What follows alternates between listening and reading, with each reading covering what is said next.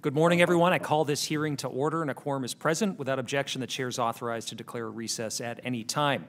We're working in a hybrid format today, but I'm going to dispense with the rigmarole in the interest of time here. If anyone has any issues, just use the raise hand function. We'll figure out what you need. And just a reminder to our online guests to make sure that you pause a couple of seconds before you start speaking so we capture everything on the feed. So without objection, members will be recognized in order of seniority for questioning witnesses. That makes it easier for me to make sure that all members participating have an opportunity to be recognized.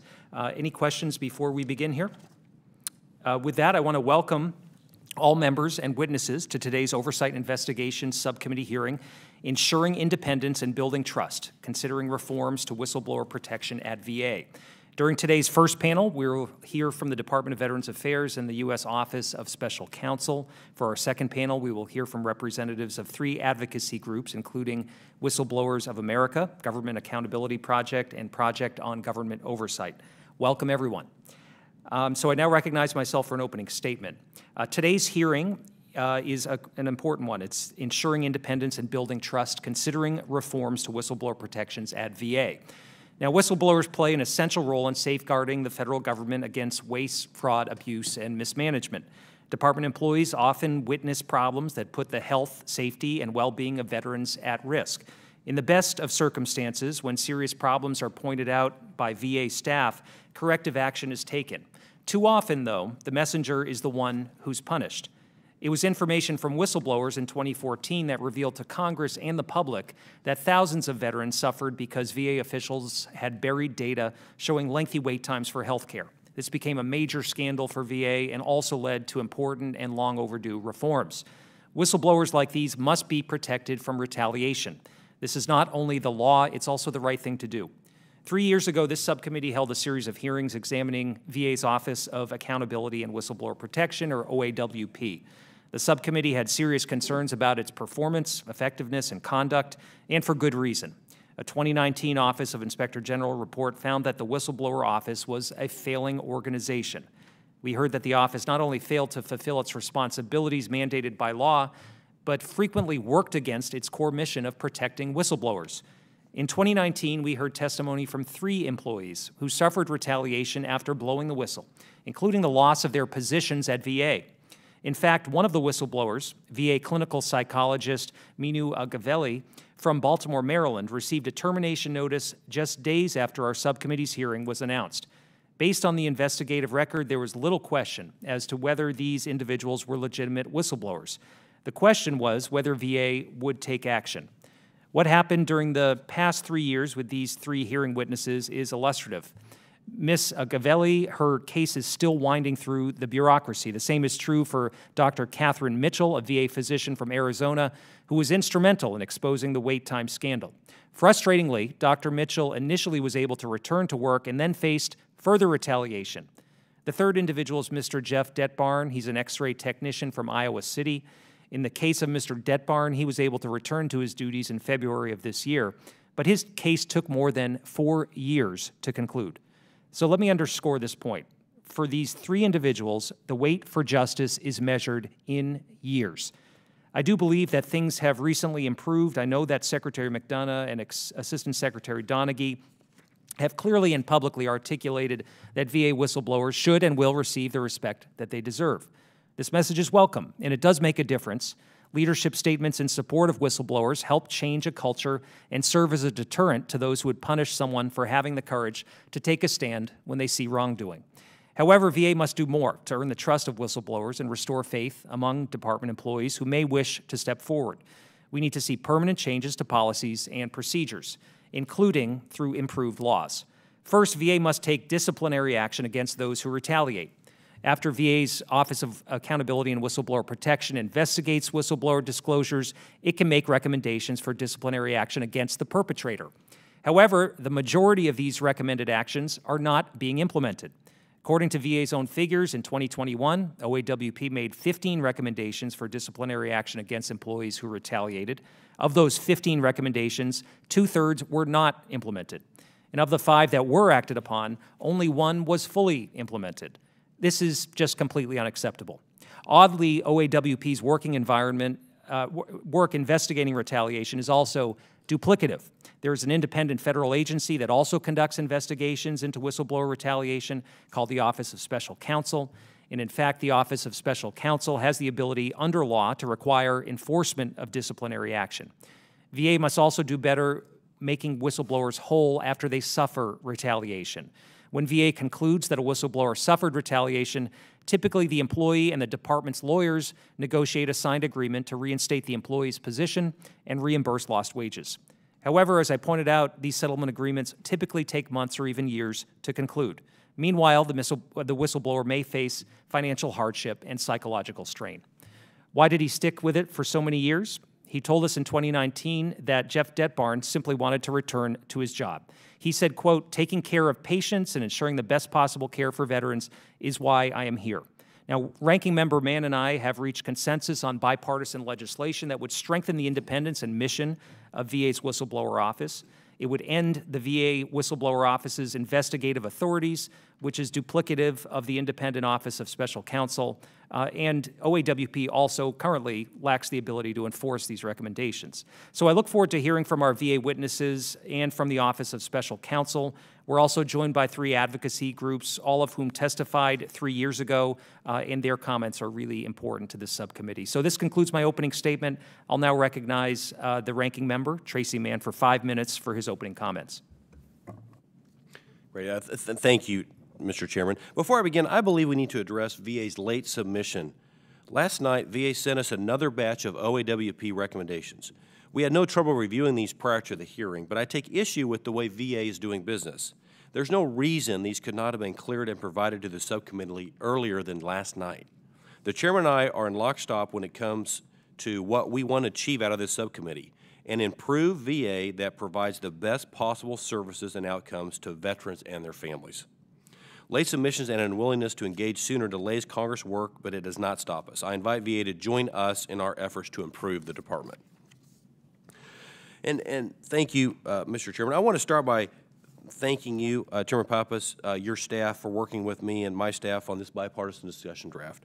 This discussion draft incorporates Democrat priorities and Republican provisions for my bill, H.R. 6638, to improve the VA Office of Accountability and Whistleblower Protection, or OAWP. This bill would give OAWP a position of counsel to advise the office on legal matters. It would require OAWP to track settlement negotiations and agreements between VA employees and the department.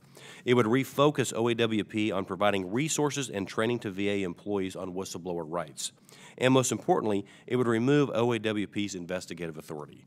As I've stated before in our previous hearings on this topic, it is clear to me that the office has not been performing at the level Congress or the Secretary should expect. In 2021, OAWP made 57 disciplinary recommendations. Of those, 3 were mitigated, 13 were modified, and 29 were not implemented. In other words, 45 of 57, or 80% of all the disciplinary recommendations OAWP made were changed or simply ignored. This is a sustained reality of the office despite different leaders and administrations.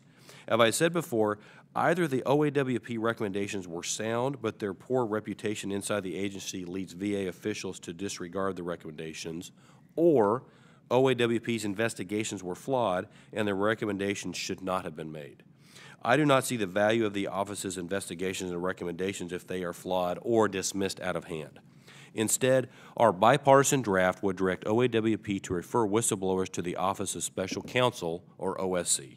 OSC already has the authority to receive, manage, and investigate allegations of retaliation, and the office has an impressive reputation for impartiality and rigor. OSC also has the authority to protect whistleblowers from further retaliation by staying any actions the department proposes against a whistleblower while their allegations are being investigated. The Assistant Secretary's written testimony claims this discussion draft would, quote, hinder VA's ability to improve accountability and to protect whistleblowers, end quote. Mr. Donahue, I respectfully disagree with you. Ms. Donahue, I especially disagree with you. OAWP and VA have regularly failed to improve accountability and protect whistleblowers. Just last week, we learned about an OAWP investigation into a senior leader. The investigation took place from September 2020 to the January of 2021. Yet, the report was allegedly delayed for more than a year. OAWP finally finished the report on February 23, 2022, and the report found that the senior official did retaliate against a whistleblower. OAWP recommended discipline for the senior leader, and VA management agreed discipline was warranted, but it was not carried out. Why? Because the individual retired the same week the report was finalized. Did OAWP at least protect the whistleblower? No. The whistleblower and other staff who were involved left VA because of the senior leader's retaliatory behavior. Ms. Donahue, OAWP and VA delivered no accountability and no protection for the whistleblower. This case and others like it exemplifies why I do not believe OAWP can succeed under its current structure. No matter how many lawyers, how much money, how many attempts at restructuring, or how many new authorities Congress may give the office, the Assistant Secretary will still report to the Secretary. The office will never be truly independent. The fox is guarding the henhouse, and it's time for a change. I want to thank the Office of Special Counsel, the Government Accountability Project, and Project on Government Oversight, and Whistleblowers of America for your valuable feedback and input in this legislation.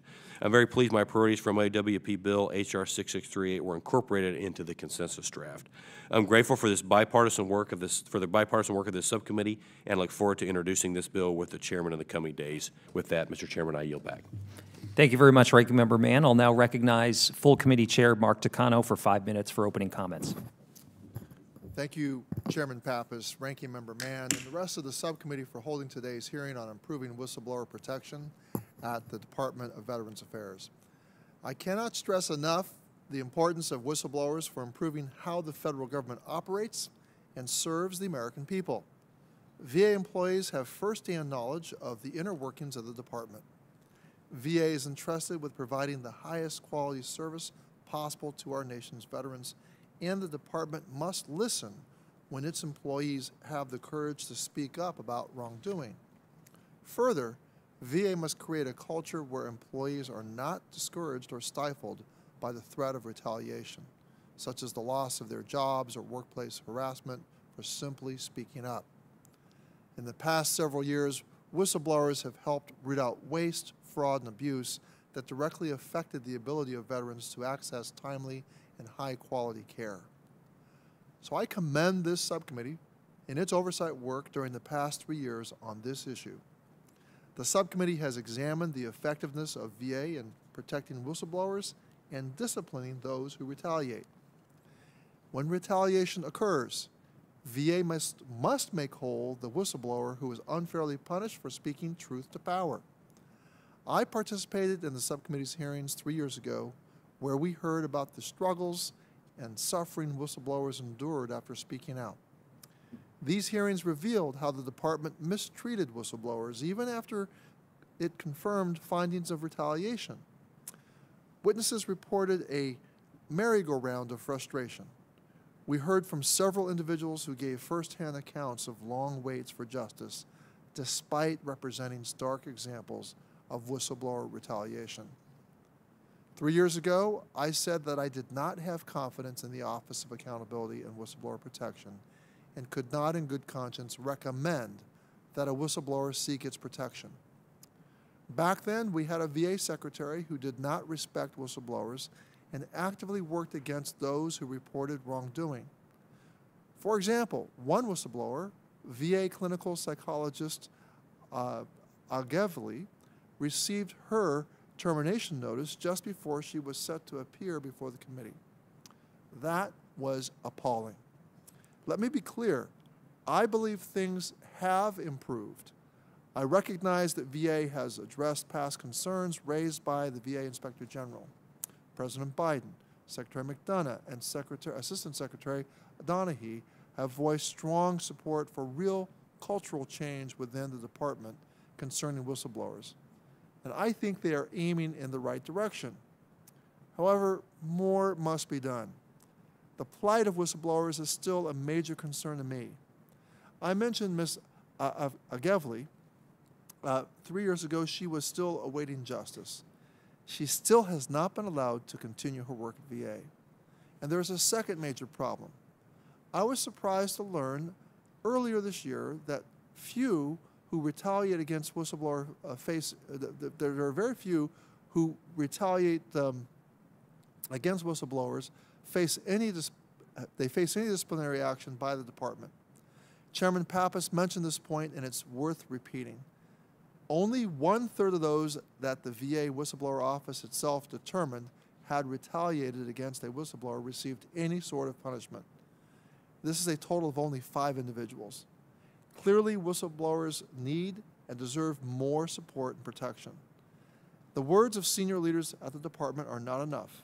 They must be backed up with the force of law, and I support Chairman Pappas and Ranking Member Mann's bipartisan legislation. Their bill would strengthen the independence and mission of OAWP and would take other critical steps as well. Trust is hard to build and easy to lose, and I believe that VA has a lot of trust building to do. So again, I thank you, Chairman Pappas, and Ranking Member Mann. I yield back the balance of my time. Thank you very much, Chairman Takano. We will have 2 panels for today's hearing. And with us today for panel 1, virtually, we have 2 government witnesses. From the Department of Veterans Affairs, we have Ms. Marianne Donaghy, Assistant Secretary for Accountability and Whistleblower Protection at the Office of Accountability and Whistleblower Protection. She's accompanied by Ms. Catherine Matrano, Principal Deputy General Counsel and Acting General Counsel, Office of General Counsel. We are also joined by Ms. Elizabeth McMurray, Chief of Retaliation and Disclosure Unit at the United States Office of Special Counsel. I'll remind our witnesses to pause for a couple seconds before speaking so that the recording can pick up all of your words, and your written statement in full will be included in today's hearing without objection. So with that, I now recognize Ms. Donaghy for 5 minutes, who will give the VA testimony. Ms. Donaghy.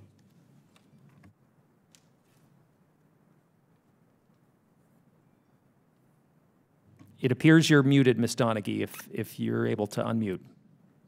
Thank you. That works. Sorry about that. Chairman Pappas, Ranking Member Mann, and members of the subcommittee, thank you for the opportunity to testify today. Almost 1 year into my position, the opportunity to serve veterans through the important work of whistleblower protection and accountability at the VA continues to be an honor of a lifetime. I've worked hard this last year to engage with this committee and its staff on this topic, and I continue to be grateful for the insight and support that I've been provided by the conversations. Thank you. In 2017, Congress gave VA innovative tools new to the federal government when it established OAWP. They included an additional option for whistleblowers to raise concerns and also important non-investigative tools for VA to improve the culture of accountability and whistleblower protection as an agency. Establishing an office that is designed to enhance accountability and the protection of whistleblowers in an organization as complex and large as the VA requires time, resilience, and much hard work. Unfortunately, the challenges experienced by OAWP during its initial years, culminating in a comprehensive OIG report issued in October 2019, not only failed to advance its establishment, but created distrust with stakeholders that has made an already challenging task that much harder and longer to accomplish.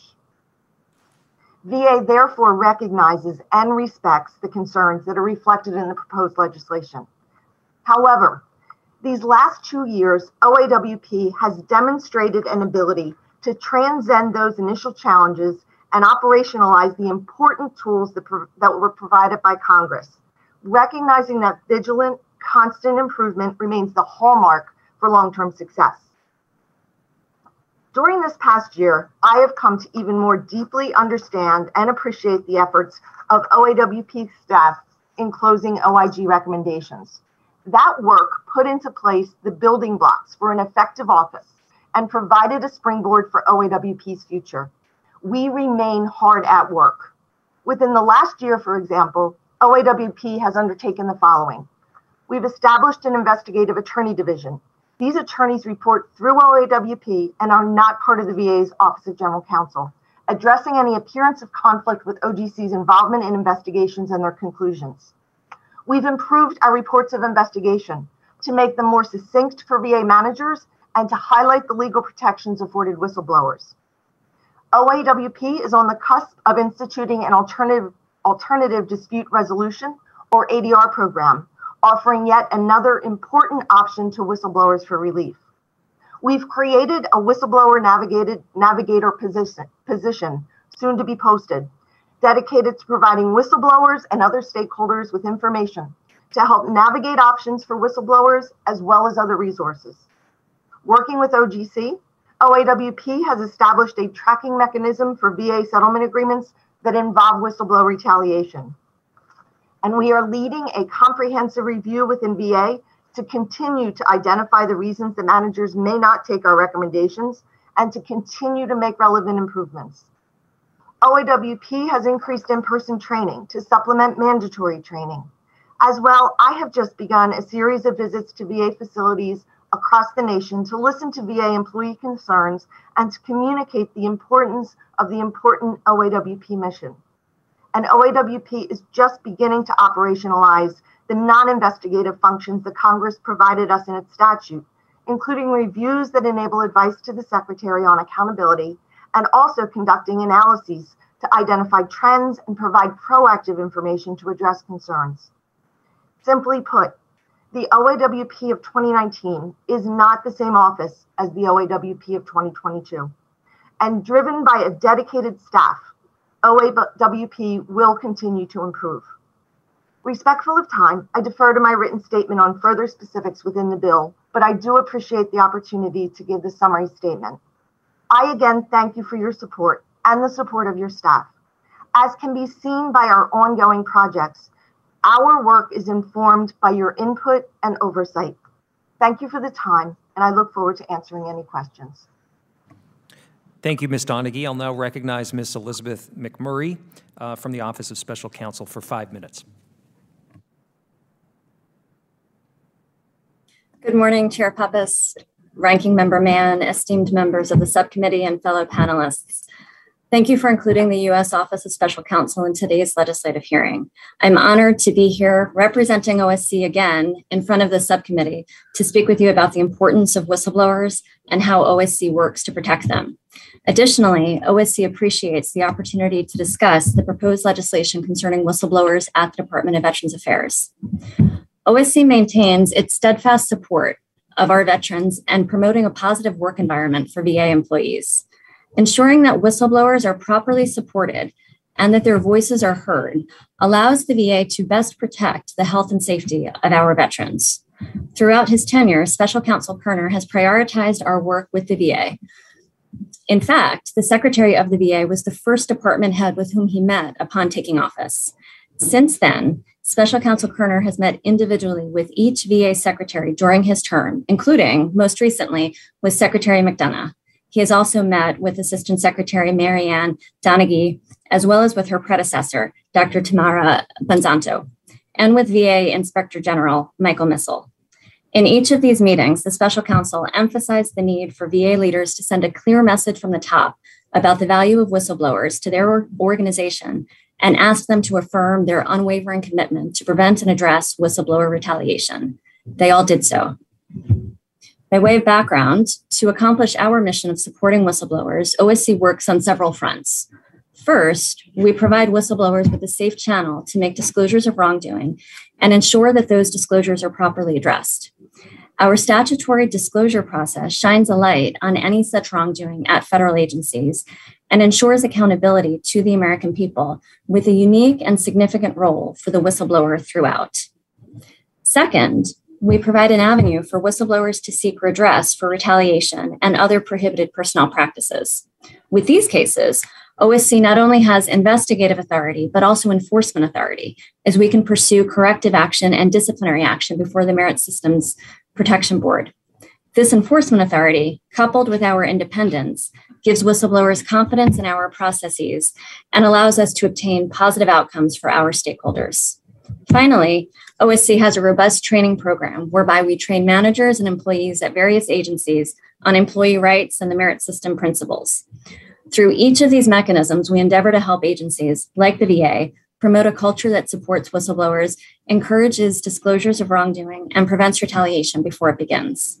With the VA specifically, maintaining a good working relationship through open lines of communication has been critical to working towards our shared goal of promoting better government through transparency and accountability.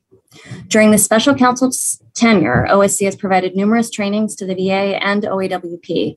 In addition, OSC continues to hold monthly meetings with representatives from VA's Office of General Counsel, OAWP, and the VA Office of Medical Inspector, and also quarterly meetings now with senior leaders in OGC. During these meetings, we discuss individual cases that merit high-level attention, as well as general issues that impact our work across the board. We remain deeply committed to helping the VA, this committee, and this subcommittee provide the best service that it can to veterans by ensuring that any reported wrongdoing receives appropriate consideration. To that end, the special counsel has ensured that OSC dedicates a front office staff member to work as a liaison between the agency and Congress, facilitating OSC's support for your important work. We thank you for seeking OSC's input and subject matter expertise on this and previous draft legislation. In particular, we appreciate the opportunity to review the proposed legislation within the broader context of whistleblower protection laws that apply to employees across the federal government to help ensure that any potential legislative changes will result in maximum protection for VA whistleblowers. And we appreciate the thoughtful consideration this subcommittee has given to our previous comments. Finally, we look forward to continuing to work with you and your staff on this important issue. As we've previously stated, VA employees are among the greatest patriots in federal service as they've devoted their professional lives to serving veterans, and many are veterans themselves. It is imperative that they feel supported in doing their jobs without fear of reprisal.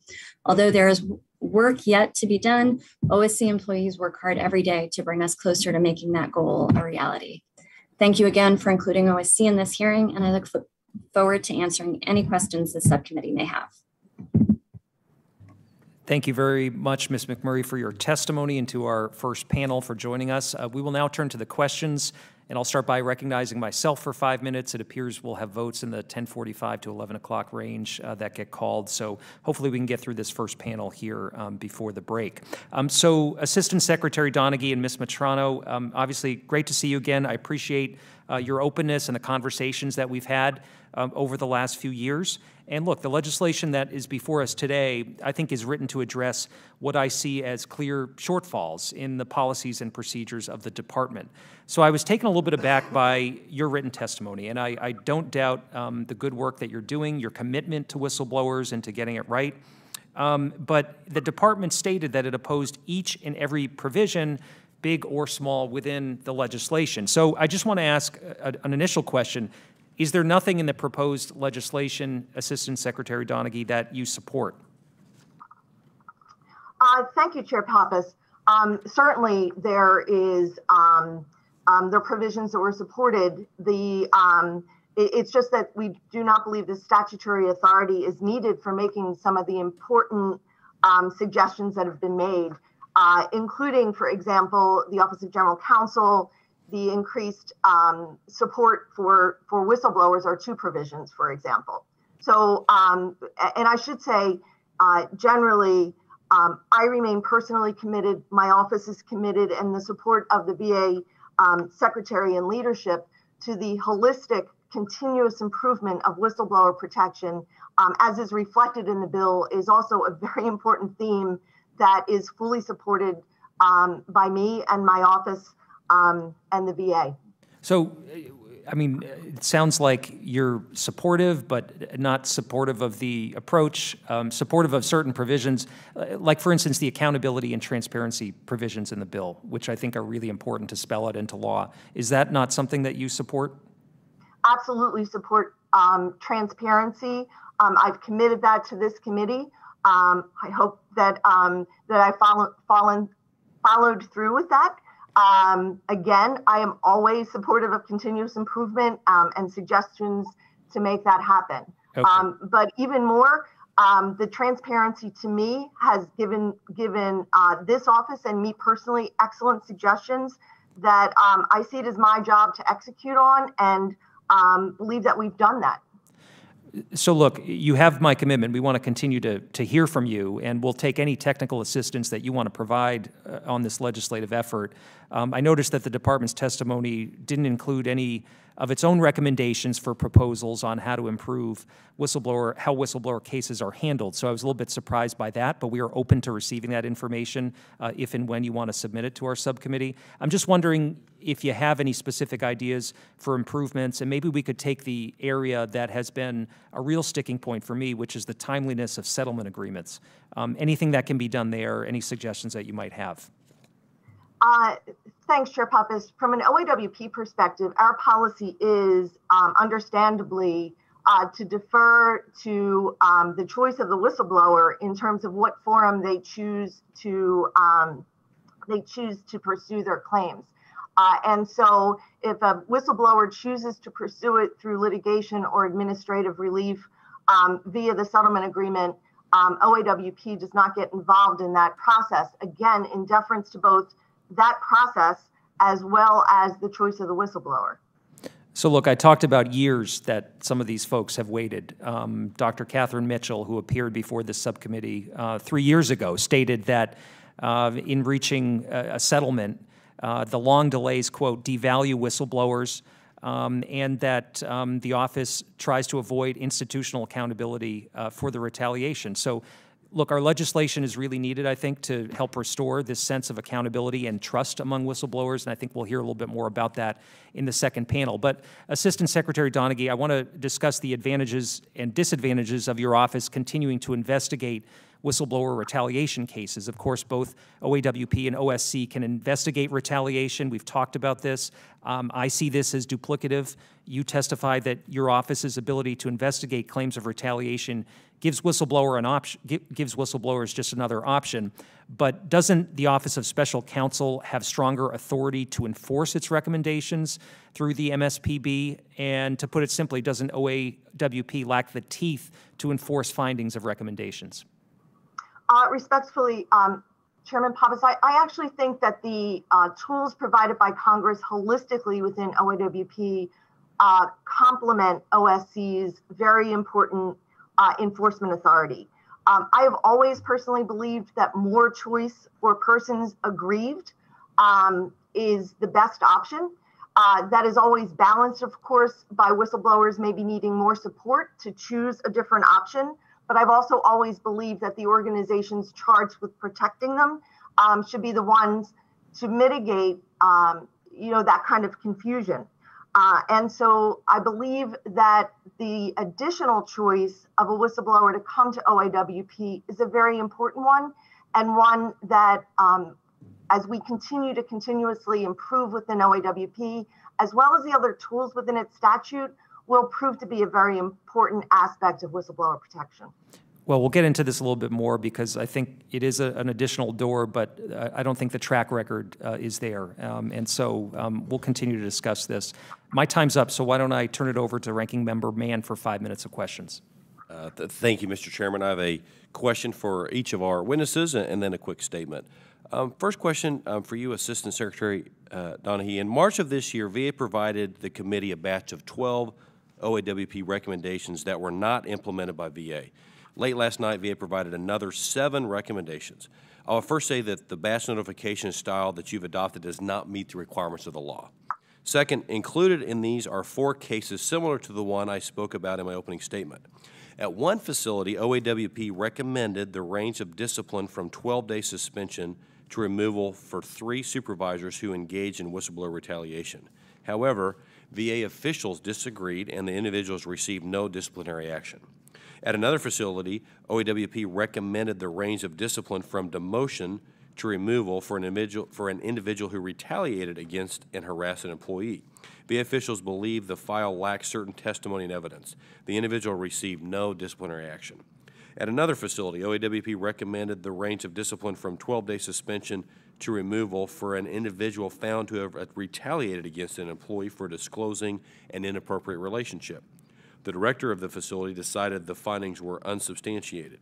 The individual received no disciplinary action.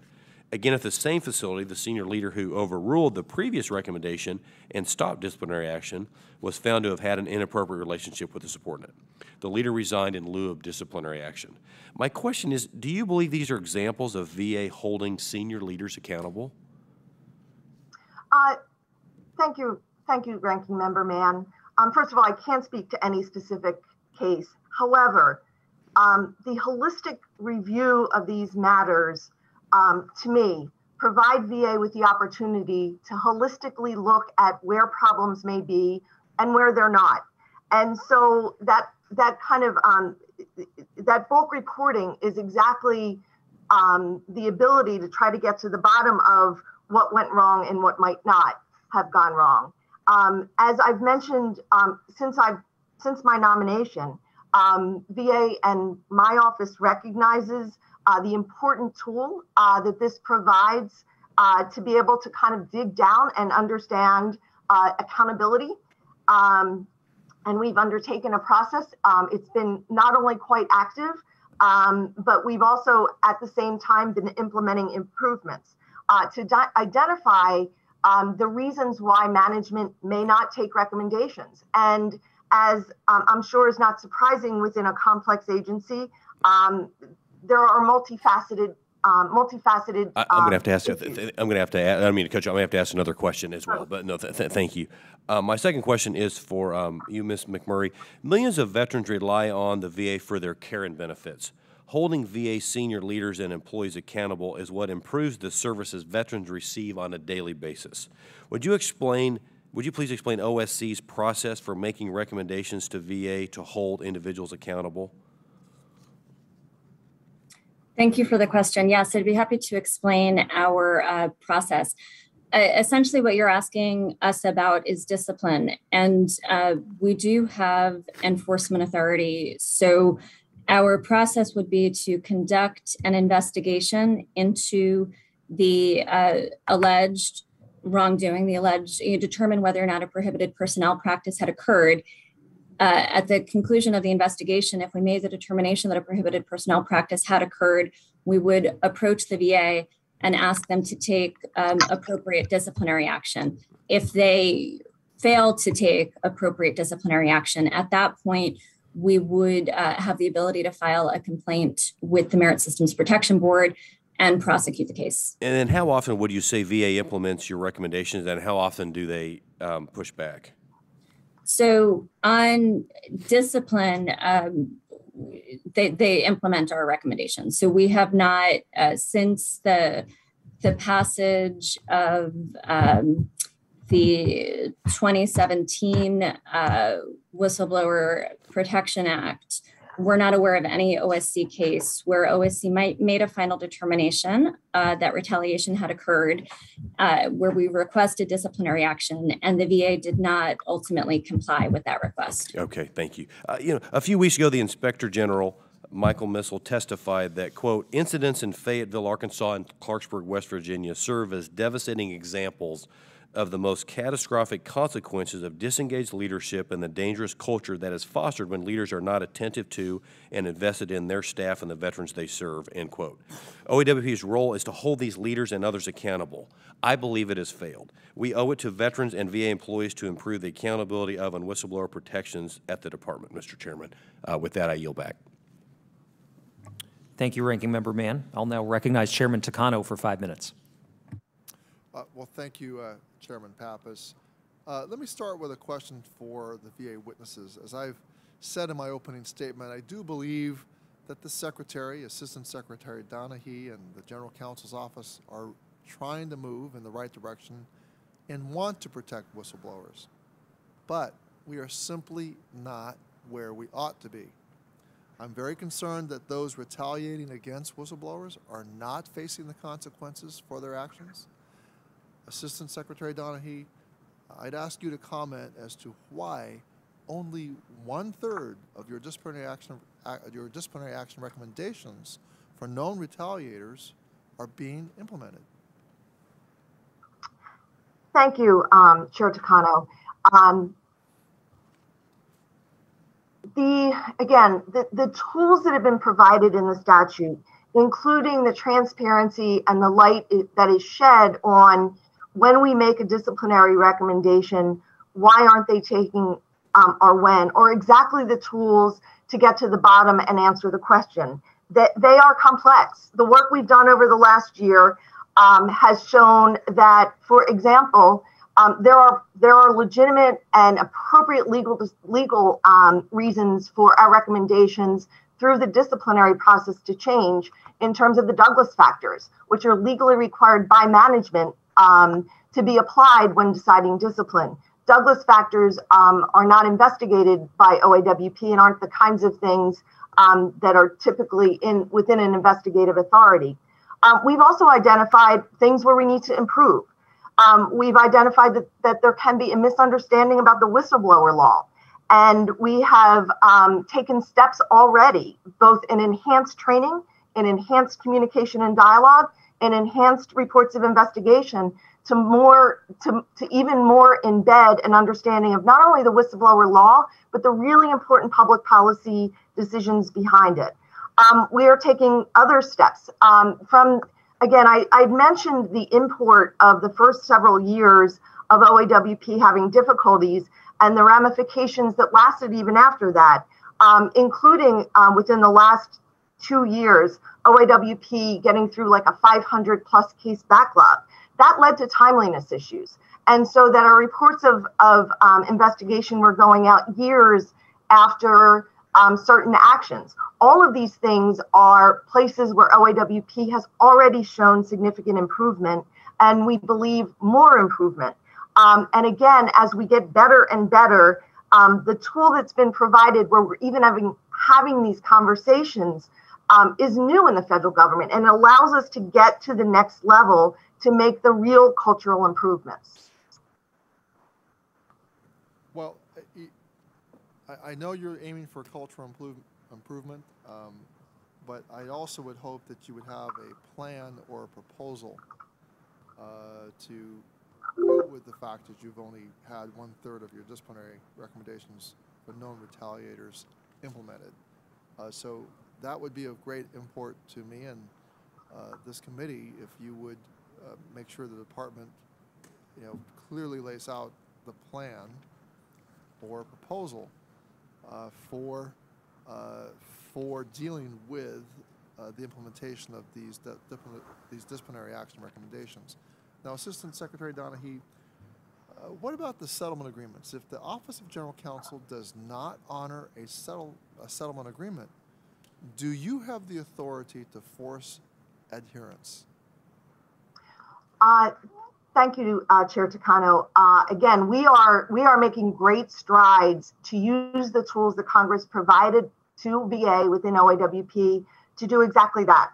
The flow is now in place, and we are receiving settlement agreements. If I could just interrupt for a moment, I just need to know the answer to my question. Do you have the authority to force adherence to settlement agreements if the Office of General Counsel does not honor a settlement agreement? So if they're not honoring the agreement, do you have the authority to force adherence to the agreement? Our authority would be to monitor the terms, to ensure that they were complied with, and to provide recommendations to VA if that was not the case. Yeah, but do you have the authority vested in you to be able to say, hey, General Counsel, you're not honoring the settlement agreement that was made with the whistleblower? Do you have the authority to force the adherence to happen? We do not. OAWP does not have enforcement authority. It's an advisory and a recommendation role. That's what I needed to know. I yield back. Thank you. Thank you. Thank you, Mr. Chairman. I'll now recognize Representative Jack Bergman for 5 minutes. I see him online. Yeah, thanks, Mr. Chairman. I'll get right to the questions right away. Assistant Secretary Donahue, how often do you meet with the Secretary to discuss accountability issues? Thank you for that question. I meet monthly with the Secretary from a standing basis. In addition, as needed thereafter, if there were particular issues that could pop up during the month. Okay, and I'm going to assume when you say you meet with the Secretary, you actually meet with the Secretary, not with his designated representative. I actually meet with the Secretary. Yeah. Would you care to offer what you think his opinion is of VA's track record of not accepting OAWP's recommendation? How does he think it's going? That I can't speak for the Secretary, but I can tell you that he has charged me and is closely monitoring our work involving recommendations and management not taking recommendations and why those reasons may or may not happen, and has been fully supportive of our efforts in seeking to improve those. Okay. And also, over the past 5 years, the taxpayers have spent basically more than $125 million on OAWP.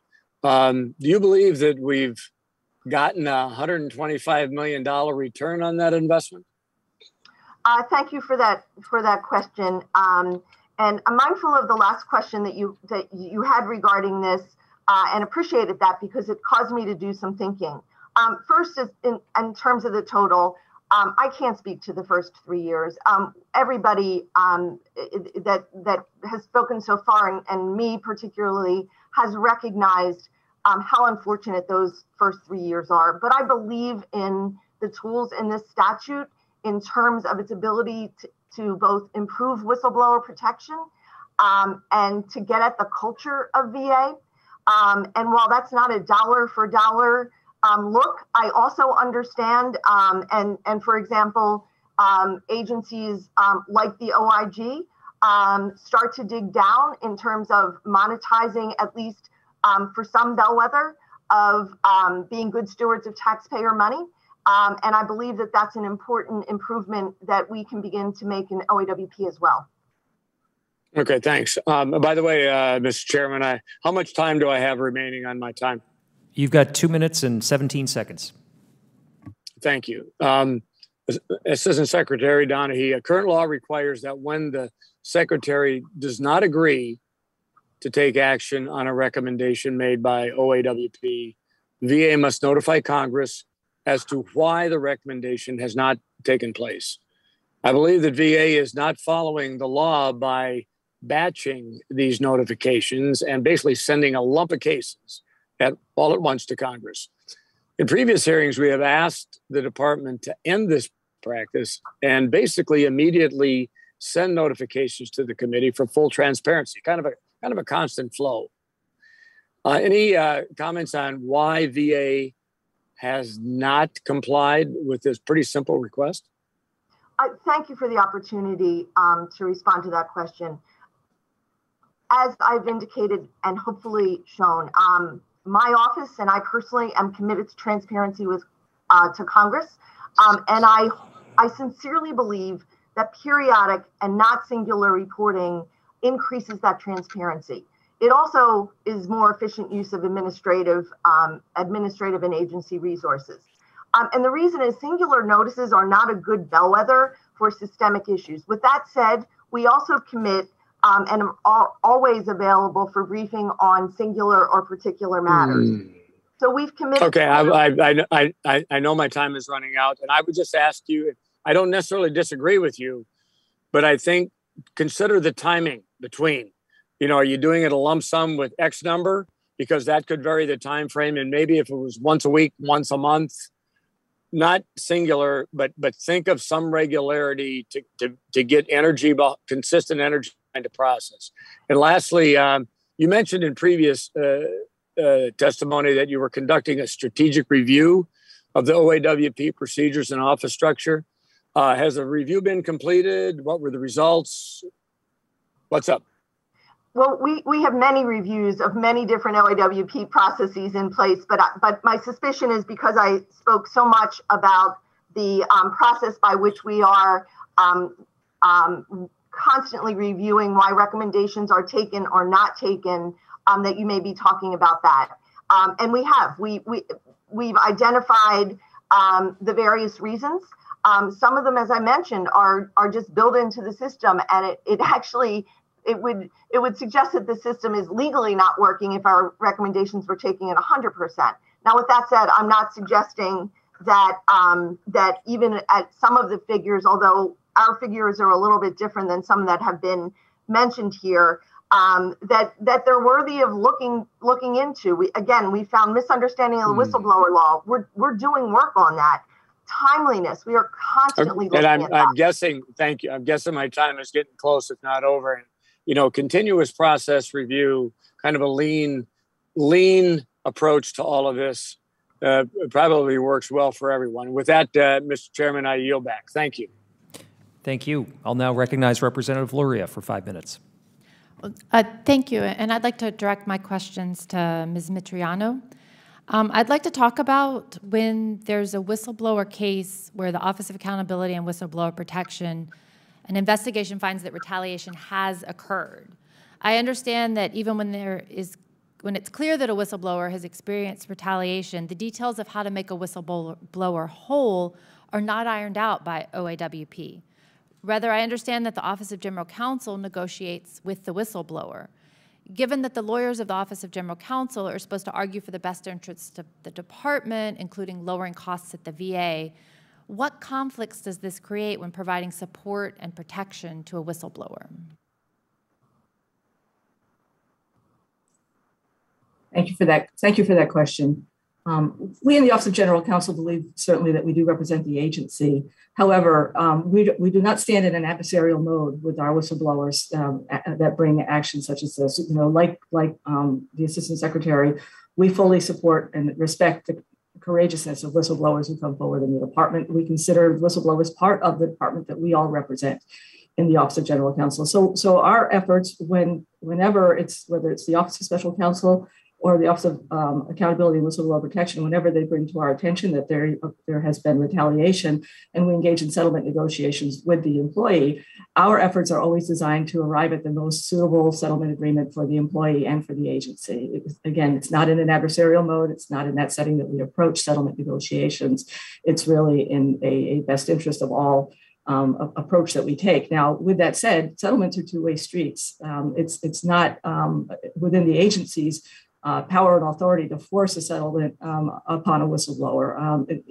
Both parties have to come voluntarily to agree to the terms. And so that's some of the complexity that we find ourselves dealing with is simply sometimes the proposals made by either party in the settlement negotiations are sometimes very far apart, and they require a fair amount of creativity and effort in order to reach something that's mutually agreeable to both the whistleblower and to the agency.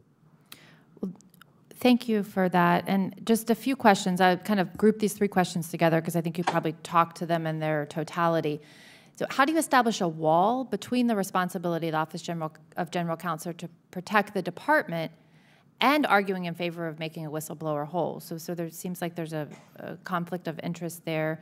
And for example, does your office have guidance on the level of restitution for whistleblower cases? And also, do you assign different lawyers to first argue against the whistleblower when dealing with the Office of Special Counsel, and then determining how to provide restitution? I just kind of trying to understand like where the lines are drawn.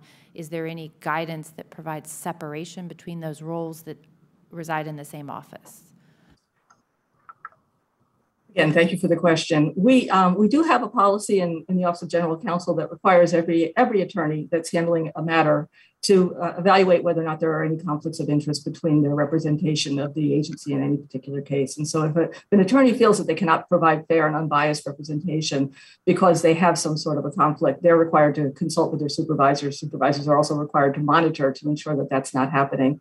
And so if we do feel that in the rare case where there's too much of a conflict because an individual has been too involved in any aspect of the case, we provide alternate counsel. We will assign that to a different attorney. We're large enough that we have the capacity to do that. But again, it rarely occurs because most of the cases that we're discussing here today are cases that are in the settlement mode, primarily with the Office of Special Counsel involved in facilitating some of these settlement negotiations. They're not in the situation where the attorneys are representing the agency in an adversarial mode with our whistleblowers. We're truly in a situation where we're trying to get to the best negotiated settlement for all parties involved. Thank you. And Ms. McMurray, did you have anything additional on that from the Office of Special Counsel? No, except to state that one of our primary goals at OSC is to help whistleblowers obtain relief as quickly as possible, and we view settlements as playing an important function in that goal. Well, thank you both for your information and response, and I yield back. Thank you very much. I have a few additional questions here if we can go another round. They haven't quite called votes yet. Assistant Secretary Donaghy, maybe I could turn to you and back to the settlement agreement issue. A year ago, Chairman Takano and I wrote to the Secretary asking about 4 specific cases that we're still working through the settlement process. 2 of these cases had settlement agreements in hand, but VA hadn't enforced them, including ensuring that the whistleblowers continue to have employment as promised and were free from retaliation.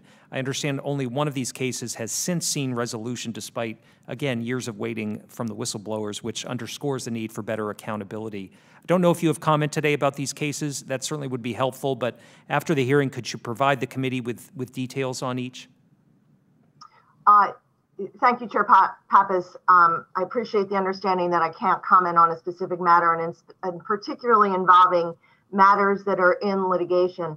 I can, however, say, as to any specific case, that they do help us inform improvements to the process, and that includes the processes that we've already put into place for settlement agreements from OGC to come to OAWP to really take a good look and review of what it is we can do to increase enforcement concerns about specific settlement agreements. And frankly, we've come a long way and been heartened also by being able to maybe use processes that are already in place with the EO process, for example.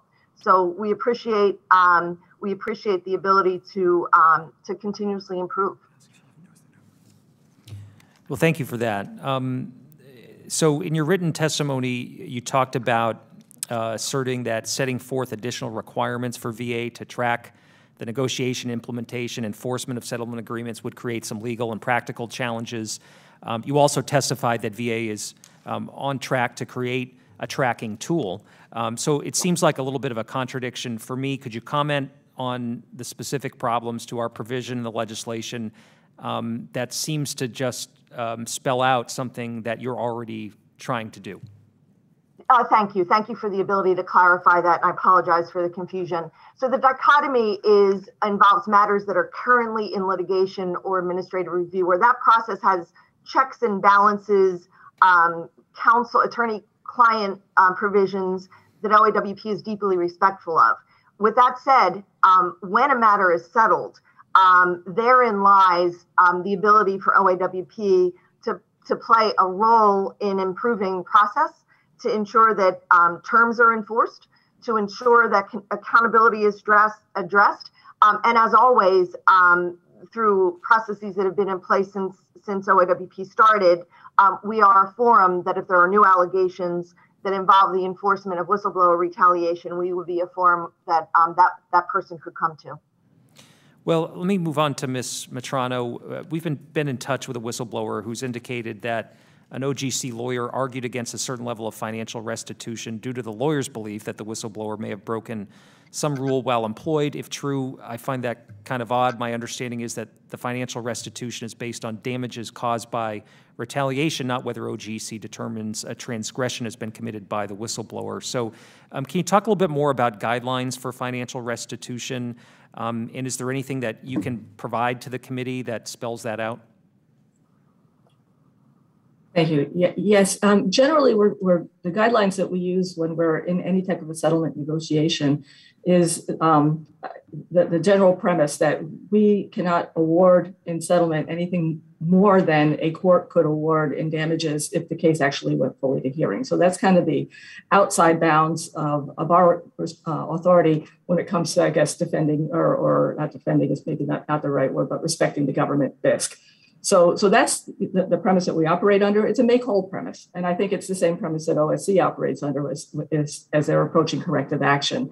So, but within that, I certainly, of course, can't comment on the case that you mentioned. I don't have enough information about it. But there are, a number of factors that go into trying to arrive at that best solution for an employee. And sometimes creative solutions are required as well. Again, seeking the best possible remedy for the whistleblower in those cases where the agency believes there has been some retaliation. Okay, but just to follow up, do you have written guidelines? And is that something you can provide to this committee? I think we generally follow, to the extent that they're not really written guidelines, sir. We would follow precedent that's been established by various administrative forums on, I guess, the scope of settlement agreements. So there's, and we also follow the precedent set in adjudications at the Merit Systems Protection Board, the Equal Employment Opportunity Commission, previous cases where there have been engagements with OSC. And so there's no specific document that exists that someone could follow? No, not in that regard. It requires legal analysis, I think, of the available, body of law that's available. Okay. Well, my time is up. Ranking Member Mann, I'll turn to you for 5 minutes. Great. Thank you, Chairman Pappas. Assistant Secretary Donahue, your written testimony states, quote, the potential for duplication is mitigated by collaborative work between OAWP and OSC to avoid overlapping investigations, end quote. Would you please elaborate on this collaborative work between OAWP and OSC? Thank you, Ranking Member Mann.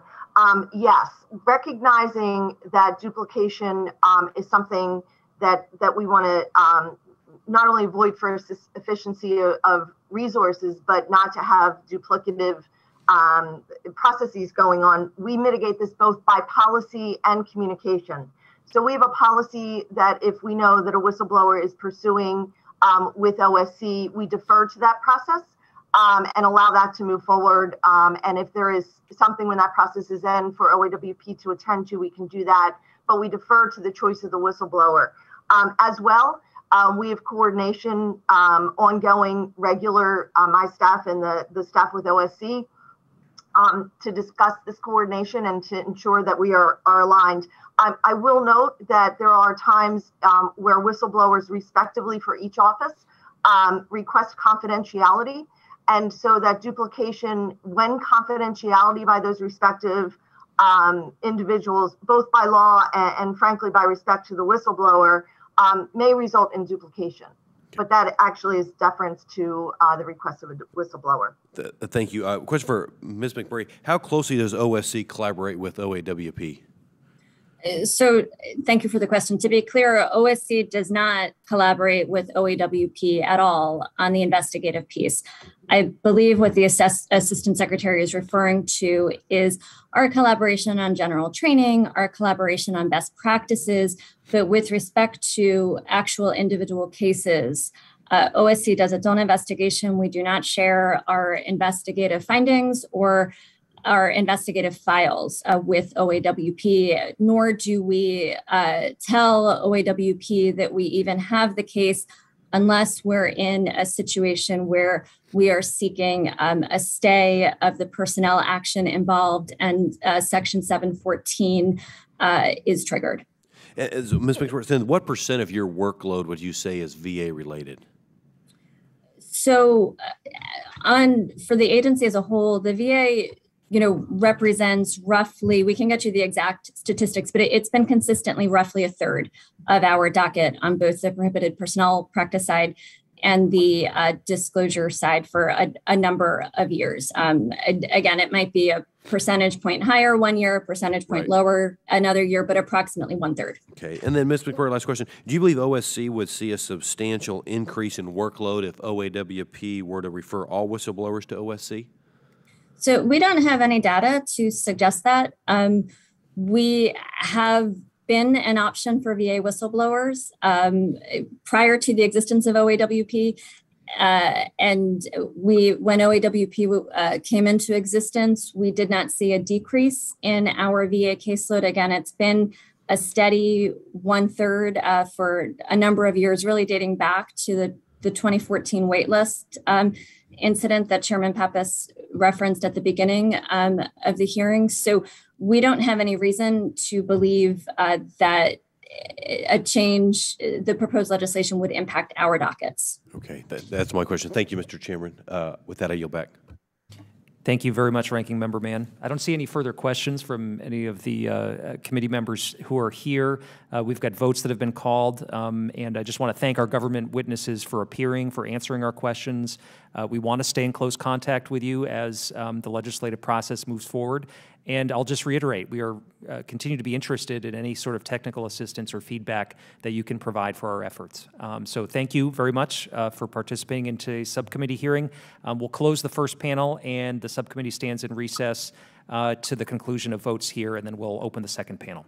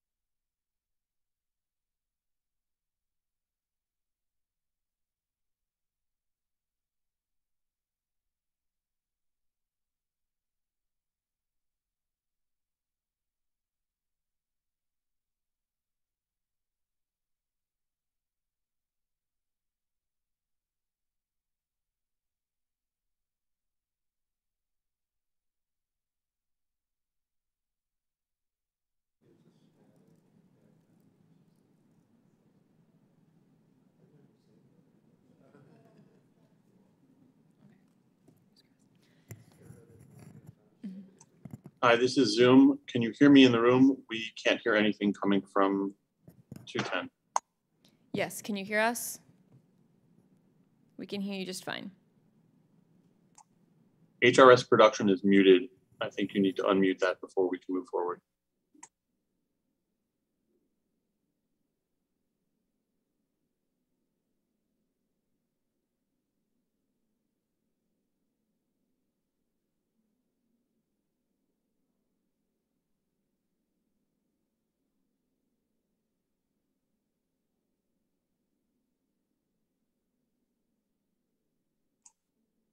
Can we get a sound test from the room, please?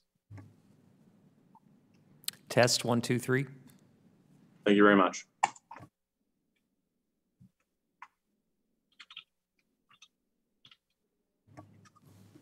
Mr. Chairman, are you ready to resume the Yes. hearing? Please provide a 5-second countdown. Okay. 5, 4, 3, 2, 1. All right, I call the subcommittee back to order, and I want to thank our witnesses who are here for the second panel. We have virtually joining us Ms. Jacqueline Garrick, founder of Whistleblowers of America. Welcome. We also have Mr. Tom Devine, legal director for the Government Accountability Project. Welcome. And Ms. Joanna Derman, policy analyst for the Project on Government Oversight. Thank you for joining us. For Ms. Garrick, please just pause a couple of seconds before speaking so that we capture all of your words, and everyone's written statements in full will be included in the hearing record without objection. So with that, I'll recognize Ms. Garrick for 5 minutes. Thank you, Chairman, and the honorable members of this subcommittee. Thank you for inviting Whistleblowers of America to submit our views on the bipartisan discussion draft to make improvements to the Office of Accountability and Whistleblower Protection. We commend you and endorse this legislation. We believe Section 2 is needed to restructure and reset the independence of the office. It is still subjugated to General Counsel, which is a conflict of interest. We fully endorse Section 3. VA should not investigate itself. There are multiple points of failure because the fox is guarding the henhouse. Let's review. OIG substantiated the ethics violations by former Education Director Charmaine Bogue that I initially raised but was ignored. She left VA after refusing to cooperate. There is no accountability for this, so no senior leader in her chain has faced consequences. With its new subpoena authority, WOA and Empower have written to the OIG to continue its investigation, which this committee has received copies of those letters. It should also investigate the $450 million CARES Act funded GI Bill IT contract she awarded and demand scrutiny over contracts that involve former sanctioned VBA executives. These revolving door relationships go unchecked. Meanwhile, whistleblowers have no due process recourse to remove retaliatory reports, which we hope can be addressed by Section 4. This lack of accountability is not uncommon.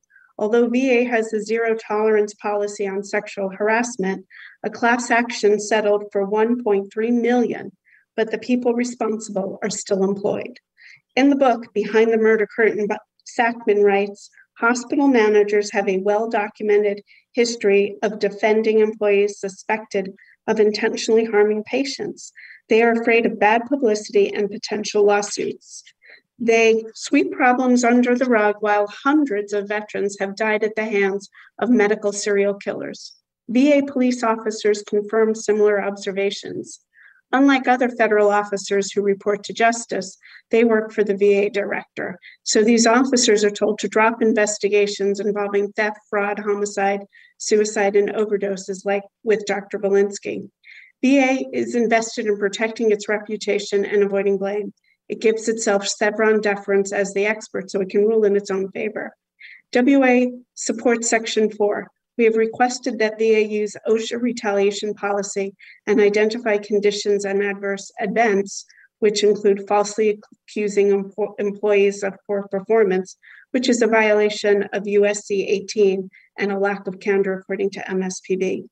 Cyberbullying and doxing is also a retaliatory tactic because it causes damages to reputations and humiliates.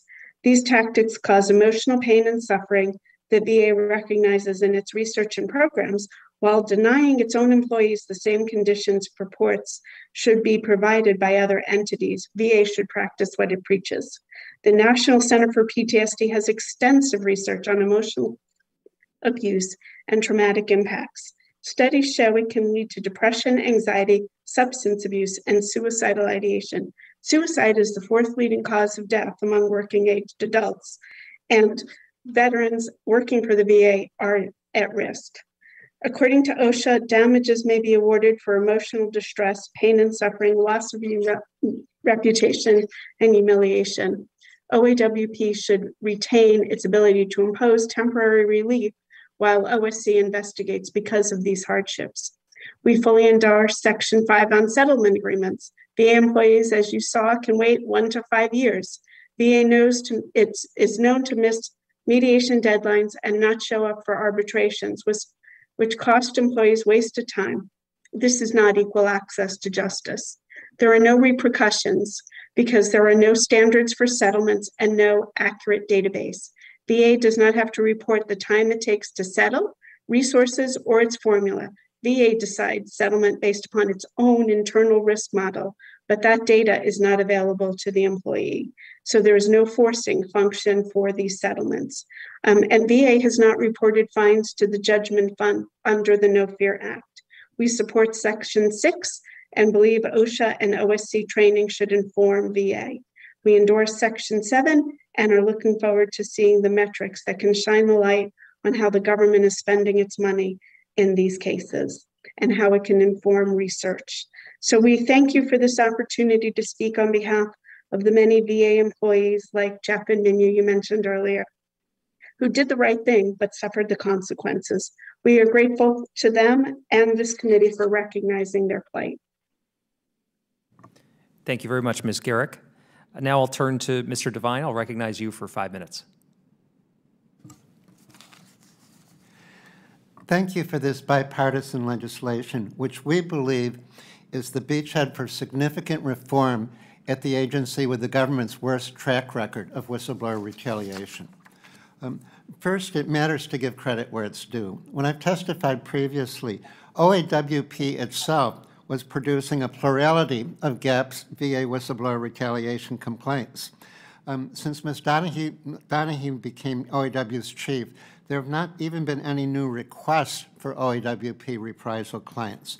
She's met personally with those who had pending complaints so that they felt heard, and she's conscientiously worked to resolve all but one of the cases which we had and she had inherited. Introducing civility and empathy at OAWP is a leadership team. It's a welcome breakthrough and, frankly, a relief. Unfortunately, good vibes are no substitute for a credible track record or for structural reforms, which is why your legislation is so welcome. Our comments. Section 2 creates OAWP Council, which is the badly needed cornerstone for structural reform. The Office of General Counsel cannot avoid having an inherent conflict of interest. We echo Whistleblowers of America's concerns, however, whether the infrastructure will be sufficient. And so we think that all the legislative history should pin down that first, OAWP's counsel performance appraisal will be prepared by OAWP's chief, not the OGC.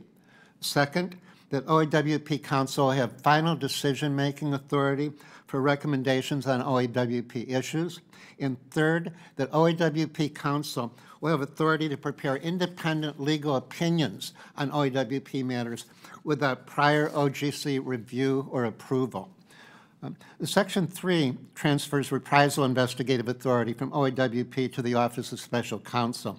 We fully support this reassignment to an agency with structural independence that has 4 decades more experience and accumulated expertise. No internal agency without independence or enforcement authority has ever been able to effectively protect whistleblowers. The most they can do is ask the parent agency to change its mind. However, as a technical matter, it's important that this transfer of authority does not create second-class OSC complainants. There needs to be provision so that if OSC doesn't help them, they can have the same parity as all other complainants and be entitled to go to the Merit Systems Protection Board for an individual right of action administrative hearing. Section 4 expands retaliatory protections to outlaw retaliatory referrals to licensing boards, which is very important because agencies often bypass civil service remedies with this tactic, and that can lock in blacklisting and permanent exile from the profession.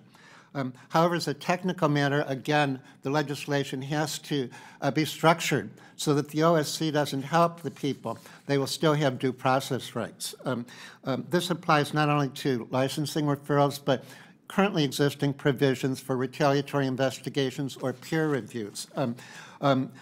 In my experience, OSC has never pursued formally corrective action for these types of lower-level harassment. They reserve their energy for terminations. And unless we make this technical fix, these new rights could be a mirage in reality. Section 4B provides a more realistic legal burden of proof for temporary relief than currently available. In my written testimony, has made some technical suggestions for fine-tuning. But this is one area where we think OAW's track record is if it ain't broke, don't fix it. Right now, OAWP has authority to order temporary relief whenever they open an investigation. If this gets transferred to OSC, the whistleblowers will have to wait until OSC completes its initial fact-finding, and that can be a very lengthy process, which will create delays in needed temporary relief. We think OAWP should retain its current authority. We absolutely support the protection for SES employees, which often are the source of the most significant whistleblowing disclosures. And we think the provisions in Section 5 and 7 are just outstanding for creating a comprehensive tracking system of the statute's results and compliance with settlement agreements and disciplinary recommendations. It's the foundation for OAWP's mission. We support the provisions for training and are concerned, however, that some existing authorities that OAWP has may not be mandated by statute any longer. Receiving anonymous disclosures, providing counseling, and ADR. We were encouraged by Ms. Donahue's testimony that they're doing this voluntarily, but should be part of the structure. Thank you for this opportunity, and we're on call to do any contributions which will help make this outstanding initiative get enacted into law. Thank you very much, Mr. Devine. Ms. Durman, you're now recognized for 5 minutes. Chairman Pappas, Ranking Member Mann, and members of the subcommittee, thank you for inviting me to testify about draft legislation to strengthen oversight and accountability at the Department of Veterans Affairs. POGO is proud to endorse this bipartisan legislation under consideration today. We believe it is a strong bill that would help ensure VA whistleblowers feel safe coming forward to disclose by misconduct. It would do this by strengthening the independence of the Office of Accountability and Whistleblower Protection, OAWP. Specifically, it would establish an OAWP legal counsel and refocus the work of the office. As an organization, POGO has a history of working to protect whistleblowers at the VA that predates the creation of OAWP.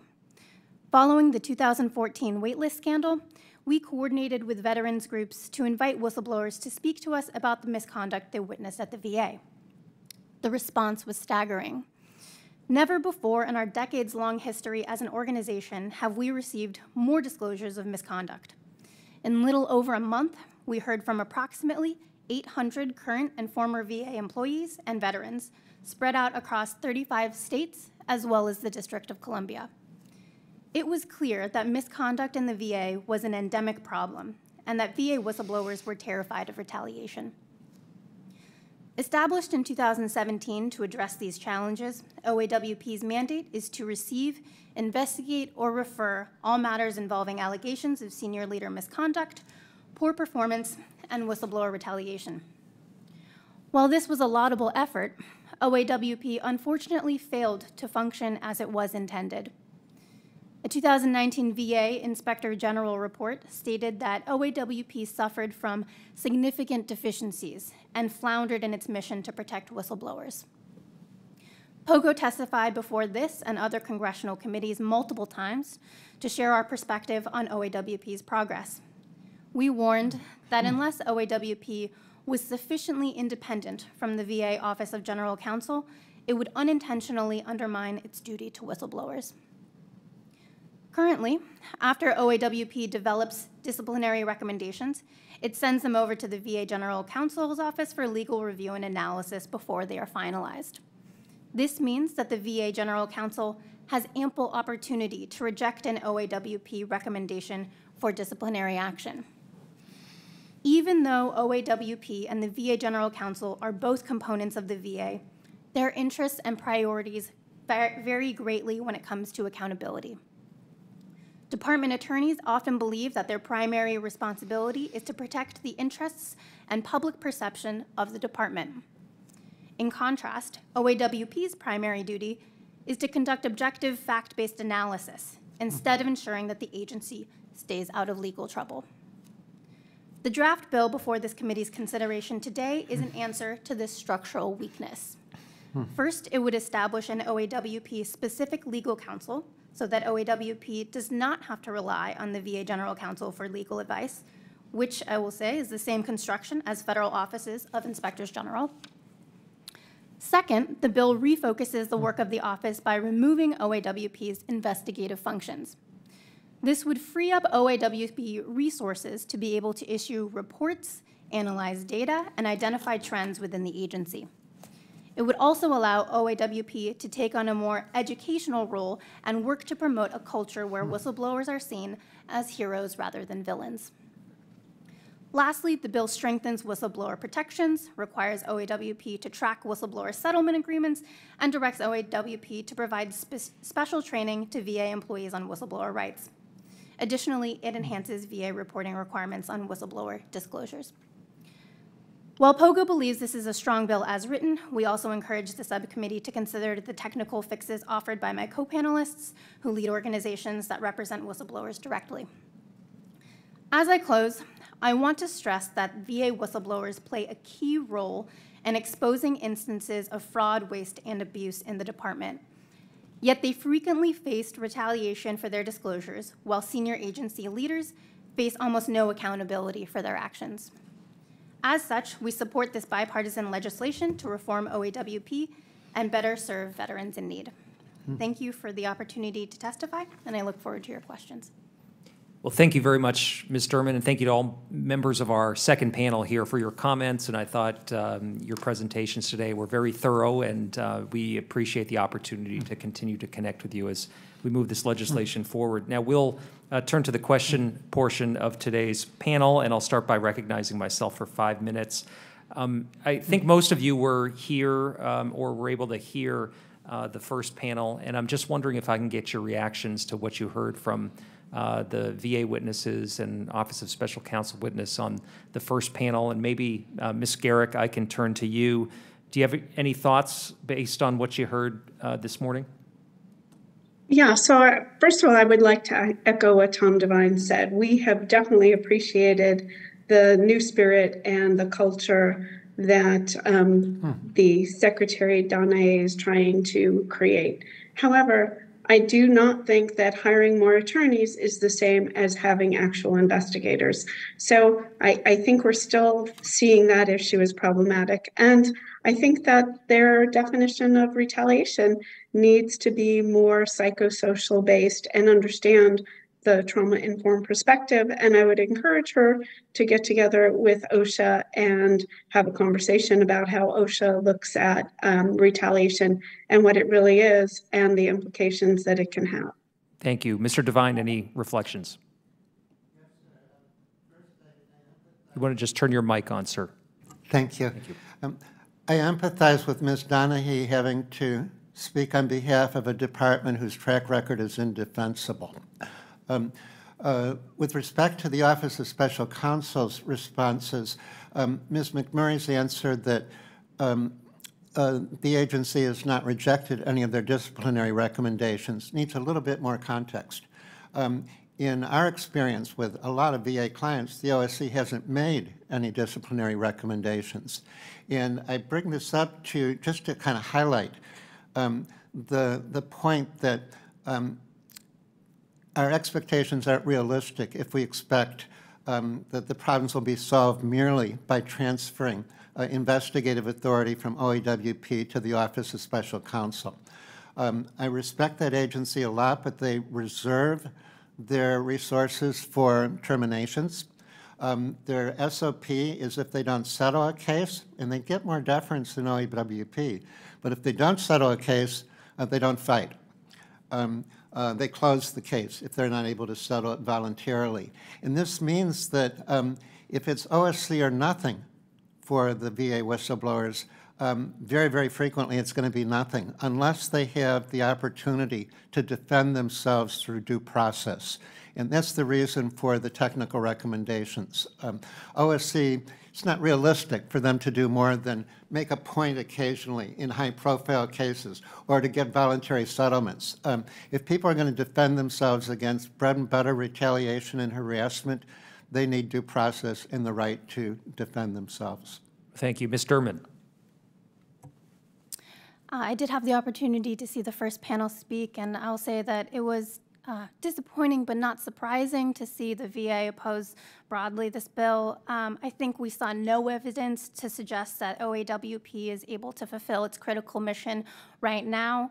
And frankly, I think that it raises serious questions when we hear the Assistant Secretary of OAWP seem to imply that there would be a problem or a cause of concern if the department were to not implement 100% of OAWP's recommendations. That really gets at the heart of what POGO is concerned about, which is OAWP's lack of independence. And that's why we are so supportive of this draft legislation before the subcommittee today. We're very encouraged to see that it would establish an OAWP legal counsel, and it would eliminate OAWP's current investigative authorities. Thank you. Ms. Garrick, maybe I'll turn to you next. In your written statement, you note that OAWP is failing to meaningfully hold senior VA leadership accountable, and you cite OAWP's lack of independence. Can you elaborate on the conflict you see between OAWP and the Office of General Counsel as it's currently organized? Sure. So as I think we've been discussing, OAWP goes to the General Counsel for these decisions. That is a conflict because the agency is protecting itself. It's not protecting the whistleblower or the employee or even the veteran at the end of the day, who this is all about. I mean, I'm a veteran. I use the VA. I want to see it be the best possible agency it can be. And when we hear these things and we see these things and they're not taken seriously, then there is definitely cause for concern. We had a former OAWP director that this committee himself sanctioned, the OIG sanctioned, and now he's back on contracts. How is that accountability? We've seen too many of this revolving door. We brought to the attention of OAWP the situation with Charmaine Bogue 2 years ago, and nobody has responded to that. It took the OIG, it took Senator Grassley to do anything about those conditions. Well, thank you. My time's up. Ranking Member Mann. Thank you, Mr. Chairman, and thank you to all three of you for staying on through our delay and for the testimony, for your willingness to be here today. A few questions. Earlier I referenced 5 reports that I believe VA failed to protect whistleblowers and hold senior leaders accountable. Do you agree that these cases are indicative of the problems we're all trying to address with this discussion draft? And Ms. Garrick, I'll ask you to start. Sure. So, I mean, I maybe we're not talking about the exact same cases, but I think in my testimony, I used several examples from VA police officers who you would think know a lot about how to conduct an investigation. But because they come under the authority of the medical center directors and not DOJ, they're told to drop cases, cover up, ignore, don't arrest. They've got their hands tied. So when you're doing things like that, of course there's no accountability. And that's the thread I think we need to pull here, is that when we see senior executives engaging in corruption, like the Bogue case, when we see contracts like the Lafont Award to a former SES who was investigated and suspended, how are we possibly to believe that these things are being done and being done properly? It doesn't surprise me that only 5 cases have been investigated, because I've got dozens and dozens of VA employees that come to us that have not gotten any justice, or they're still fighting. It takes years. So this goes on. And so I do appreciate what this committee is trying to do with this legislation. And I am hopeful that we will see some changes in the future. Great. Next question for the whole panel. What is your view of the quality of investigation conducted by OSC compared to that of OAWP? So if I can jump in on this one. So this is where I have been talking to these police officers, and I would definitely recommend the book Behind the Murder Curtain, written by OIG Special Agent retired Bruce Sackman, who talks exactly about the lack of their ability to collect evidence, communicate, and follow through on these cases. He can give you a very well-documented examples of how these things don't work and what is needed in order to make them work. Anything else to add? Yes, we've worked with OSC and OAWP, and the primary difference is OSC communicates with the whistleblowers and gets evidence from them. In OAWP, in numerous cases that we've been exposed to, there wasn't any communications. There was rapidly shifting change of investigators. It might as well have been filing a complaint with the Wizard of Oz. One agency seems to conduct professional investigations. The other is a fish out of water. As a Kansan, I understood that analogy, so thank you. Yeah, go ahead. If I could, I would also add that POGO also believes that OSC as an entity is much better equipped to handle cases of whistleblower retaliation. Number one, it is an independent agency, and so it doesn't face the same kind of conflicts of interest that OAWP currently does vis-a-vis the department. But secondly, it has an enforcement mechanism available to it through the Merit Systems Protection Board. And so if whistleblowers decide to pursue litigation in the case, if their whistleblower claims are not being, recommendations for claims are not being implemented by the department, then they can seek to pursue that recourse. Okay. Last question for everybody, but I'll start with you, Mr. Devine. So again, this is for the whole panel, though. One of the biggest underlying questions that I have about the work of OAWP does is that while we know that 80% of OAWP decisions are ignored or changed, we don't know why. Is it because, in your view, OAWP's investigations are flawed, or is it a lack of will by senior VA leaders to push for full accountability? I think, Congressman, the answer is this is consistent agency perspective as almost every organization in every other institution in the history of organized entities.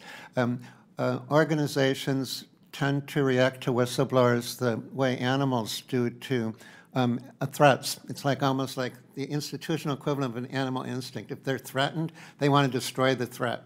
They don't stop to think, well, maybe we had it coming and there's a lesson to be learned from this and we should be rethinking our approach.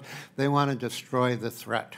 And that's never going to change, and that's why we need to have effective protections that don't just rely on investigations and consensus, but also have the element of due process so that people have their day in court to defend themselves. Yeah, I know I'm out of time. I'm sorry. Yeah, go ahead, Ms. Garrett. Well, and I think Secretary Donahue said it herself. She said they have an advisory and a recommendation role. They don't have an enforcement role. So how could they have any teeth in making any of these investigations or any of their decisions stick? They don't. Thank you, Mr. Chairman. I see my time has expired. With that, I yield back. Well, thank you. I'll recognize myself for another 5 minutes. Ms. Garrick, I'll turn to you. In your written testimony, you indicated that VA should develop a tool or guidance that recommends certain levels of financial restitution in cases where retaliation occurred. Can you share with me why you believe that this is important? And I don't know if you heard the conversation that I had with Assistant Secretary Donaghy about this issue and VA, but if you could reflect on that as well. Sure, no, I appreciate that. So I think this is where this imbalance of justice comes from. You've got the VA in control of their policies, their recommendations. They know what their formula is for how they're going to settle these cases. The employee who goes in there blind, especially if they cannot afford an attorney. I mean, we could talk about the hundreds of thousands of dollars. This would be out of pocket for somebody who could take a case over 5 years if they were doing that by themselves, if they had to pay for it. Most of these employees start out pro se, or they start out with attorneys and then can't go through all that. So who does all the research on judgments that we're talking about, these legal precedents earlier? Do you really think an employee who is a nurse understands what legal precedent she should cite in asking for a settlement? I mean, that's ridiculous. Those kinds of things should be transparent. They should be assisted. I've said this before, just like you do with other veterans benefits, there should be a duty to assist the claimant. The secretary has a duty to assist a claimant. In the law, it doesn't say anything about what type of claim. So I go back to that, this duty to assist them, understanding what their options are for settlement, what's reasonable, what does the law allow. That should be put forth and openly discussed. And I don't think there's any transparency or any bar that would keep them from explaining what settlement agreements could look like and what they could be entitled to. And I think that would make this at least a little more fair, and it wouldn't put the employee at a disadvantage. The same goes for their legal fees. The employee has no idea how they're going to recoup their legal fees, and under what guidance does VA agree to that or not agree to that, while they spend unknown hundreds of thousands of dollars paying attorneys, HR managers, witnesses, legal aid. There's all kinds of things that go unaccounted for when VA is negotiating a settlement that the employee has no idea about. Well, thank you for that. Mr. Devine, if I can turn to you, you talked a little bit about the commitment of the Assistant Secretary and OAWP to protecting whistleblowers, and I'm wondering, how can they better communicate the message about the value of whistleblowers and ensure that these folks feel protected? Thank you, Mr. Chairman. I think they can communicate it more effectively through results. The results that they're going to get are not realistically going to be reversing retaliation. The results they can get are in terms of service. They can provide effective counseling and advice to whistleblowers. They can provide effective resources. They can make recommendations on policies that the agency should be held to. Throughout this process, OAWP has the potential to be an outstanding service agency and resource agency. And it's badly, badly needed for all the reasons that Jackie just summarized. And I would make a PS to her answer that the issue of attorney fees is another reason why we need to have a jurisdictional grounding in the Whistleblower Protection Act. That statute provides attorney's fees when you get substantial relief. If we just transfer a prohibition on certain forms of harassment for OSC investigation and don't give it that jurisdictional hook, then there won't be any entitlement to attorney fees when a whistleblower does prevail. And Ms. Durman, thoughts on how VA can rebuild trust with whistleblowers and ensure that they're communicating the value of whistleblowers? I'll echo Tom's statements that I think they can signal that through results, and that's why this bipartisan legislation is so strong. I think a key part of that is ensuring that OAWP is sufficiently independent from the department. I also would like to draw your attention to the provision within this bill that would track and monitor settlement agreements. We are aware that this has been a huge problem not only within the VA, but the federal government at large. Settlement agreements can go on for months, if not years. They can be dragged out long and very arduous, not to mention costly for whistleblowers.